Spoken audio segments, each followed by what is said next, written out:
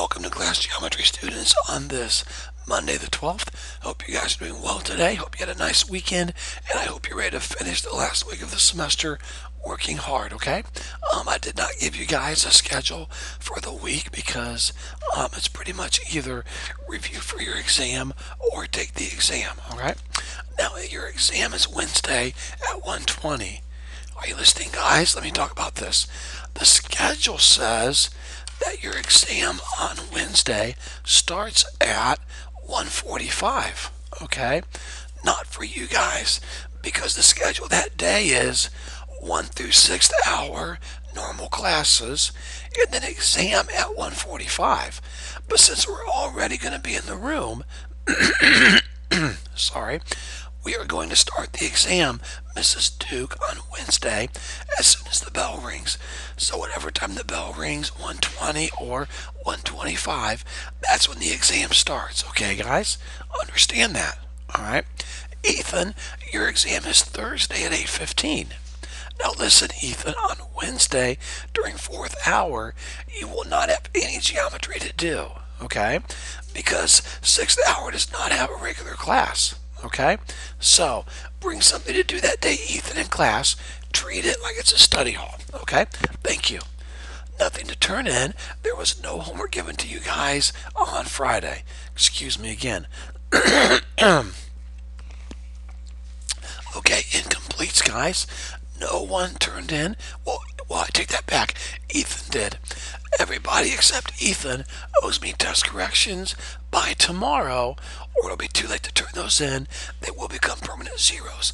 Now, a couple of you turned them in, 2 or 3 of you, but you did not have them completed, okay? So you've got to turn them in completed by tomorrow, everyone, okay? All right, today we are taking a test. So let's go ahead and go over the test at this time. Remember, if you're in the room, then you need to take the test. Remember the policy, guys. If you're in the room on the day of a test or a quiz, you will take it.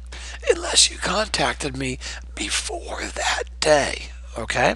All right, so at this time, Mrs. Duke, please pause the video. Please pass out the test, and then we'll go over the test together.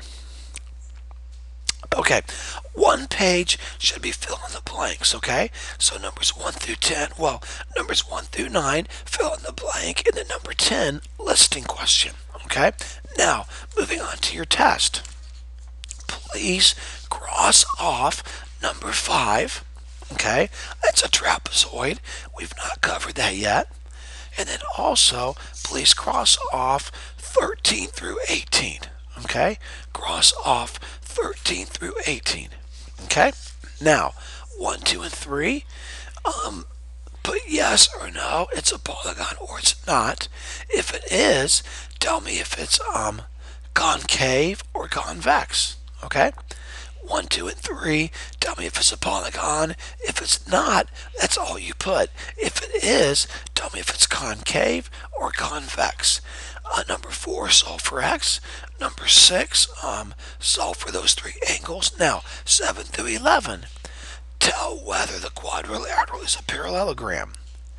And then tell me your reasoning. So, you're going to put in each blank, number 7 through 11, you're going to put, yes, it's a parallelogram, and you're going to tell me why, or you're going to put, no, it's not, and you're going to tell me why.